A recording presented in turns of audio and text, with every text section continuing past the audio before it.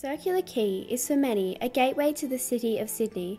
Although some of Australia's most iconic monuments are held there, the area's strong Aboriginal heritage is often overlooked. Aboriginal curator, writer and artist Djon Mundine is passionate about leaving markers that acknowledge Australia's Aboriginal heritage through his art. For the past 2 decades, Djon has been pushing for the installation of a large-scale permanent public artwork that will acknowledge Australia's Aboriginal roots in the form of traditional rock engravings. One of the projects I'm working on, but the major one, is a project called The Song of Bennelong and Pemulwuy. Overall, the Aboriginal history of Australia has been deleted, forgotten and left out of Australian history as a nation. In Sydney in the current times there are festivals and other cultural events that take place, but they're very fleeting and only happen and then they're not there.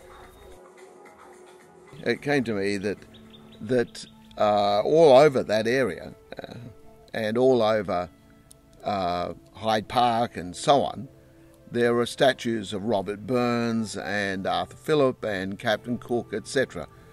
But you won't find any statues to Aboriginal people, any monuments to Aboriginal people in that area.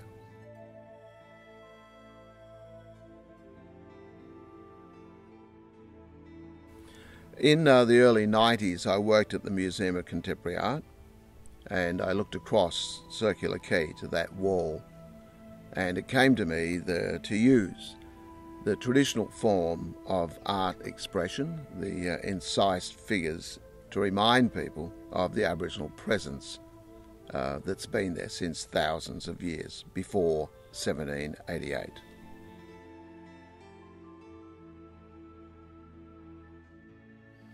These figures are all over the Sydney Basin, and in fact they're most probably they are in the most public places, such as Bondi Beach. There are rock engravings on both North and South Headland, in Coogee and in La Perouse, so they are all over Sydney in very public and very inaccessible places.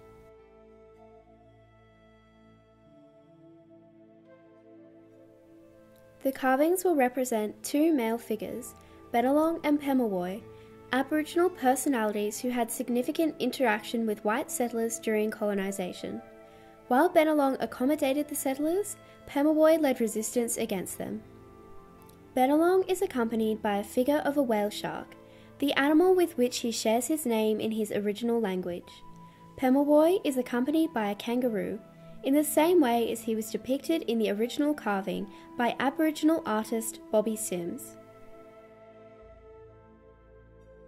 All artwork has its own critical mass and dimensions to give it integrity.